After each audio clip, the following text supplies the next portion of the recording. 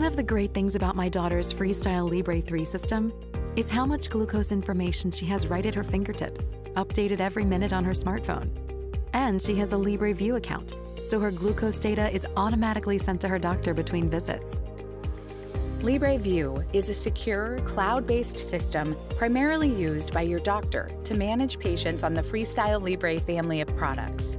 Once you're connected, they receive your glucose information in the form of clinical reports, which they can use to better understand how to help you manage your diabetes. The first step is to set up a LibreView account if you don't already have one. You can create an account right from the FreeStyle Libre 3 app. First, you'll need to establish a connection between your LibreView account and your doctor's LibreView account. There are two ways to do this. One is to share the email address you used to create your LibreView account with your doctor and ask them to invite you to connect. The other is to ask them for their LibreView Practice ID and enter it into the FreeStyle Libre 3 app. To connect with your doctor, go to the FreeStyle Libre 3 app home screen and tap Menu. Then tap Connected Apps. Then tap LibreView and Connect or Manage.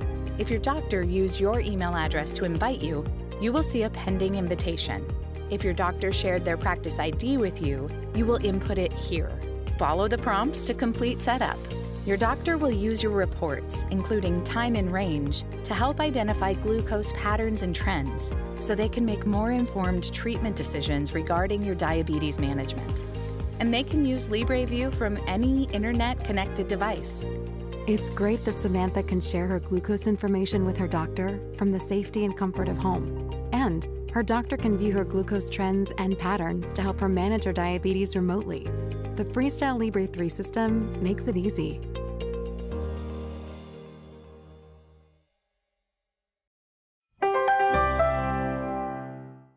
Learn how to use reports to get the most out of your FreeStyle Libre 3 app in the next video.